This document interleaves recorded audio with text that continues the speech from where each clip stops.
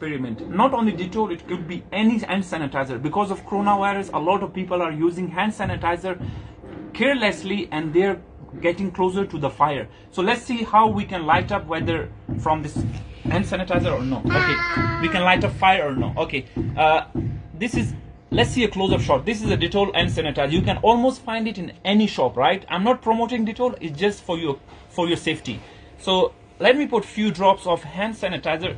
This is the amount of sanitizer that we use on our hands, right? This is a small portion, usually we use always. So let's light a fire.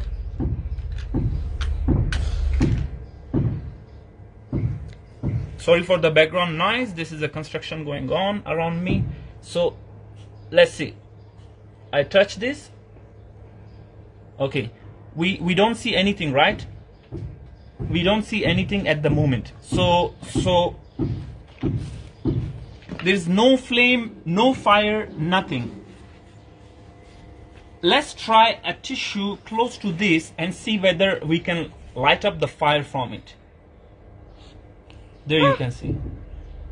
There's an invisible fire which lights up here.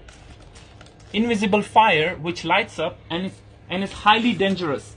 So again, you can see from the naked eyes or from the camera lens, there is no flame at all. It's invisible flame. So when I bring a tissue paper close to it, you will see a fire. There you go.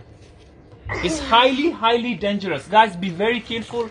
Be very careful whenever you're using hand sanitizers, and if you're in a cold country, don't get too close to the fire, because when you get too close to the fire, your hands might get fire, and especially if you're applying it on your kids, it's highly dangerous.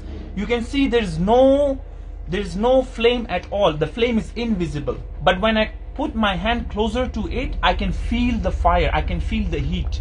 So be very careful. Take care of yourself, take care of your family, and stay home, stay safe, and let's fight together against coronavirus.